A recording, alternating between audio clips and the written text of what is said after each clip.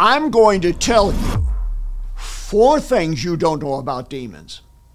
Deliverance, once relegated to purposeful obscurity, is a big deal these days.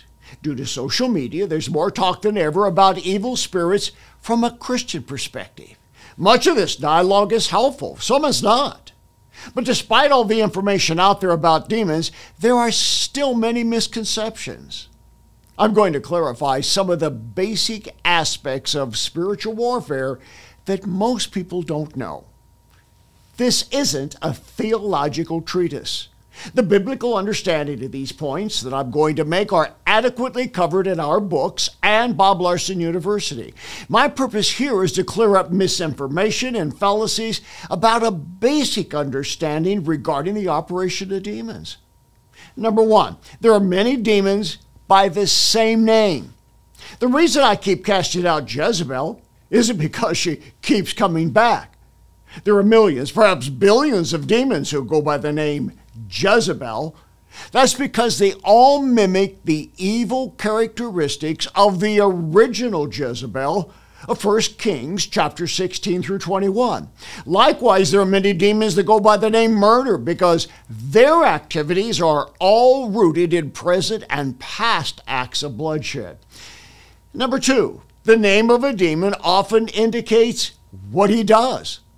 Many demons have proper names like Beelzebub, Leviathan, Asmodeus, or Lucifer, but others are nominally designated with their functions. Examples would be hate, anger, rejection, rebellion, perversion, deception, or greed.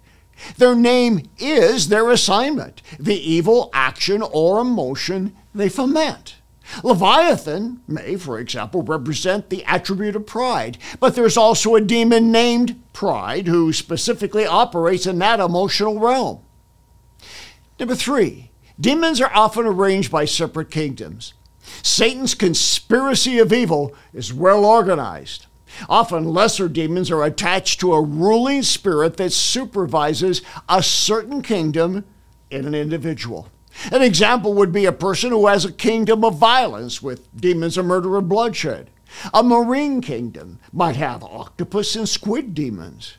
A religious kingdom could involve a Jezebel spirit along with demons of Antichrist and blasphemy.